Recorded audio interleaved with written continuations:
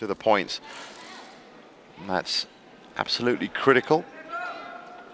That's why it is wonderful to have your eyes on here as well for this week of Taolu.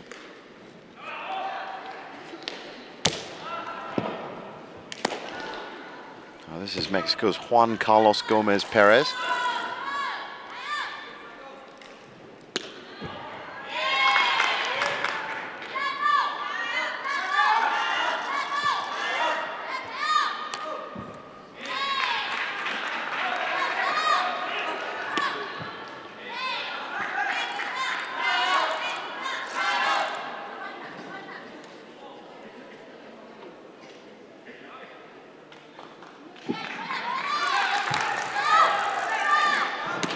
Certainly very confident.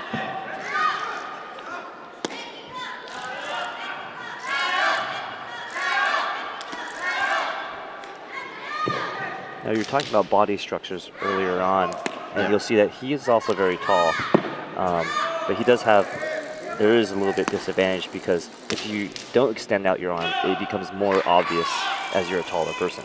Yeah. When you're not as linear.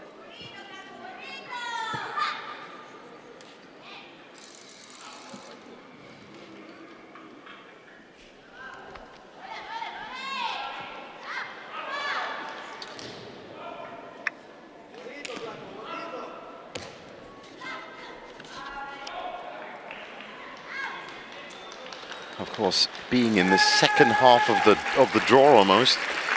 I remember each of these competitors already know the benchmarks that have been set.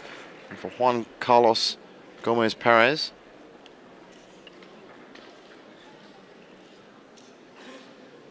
I said it's just a little bit. Oh, looks solid there.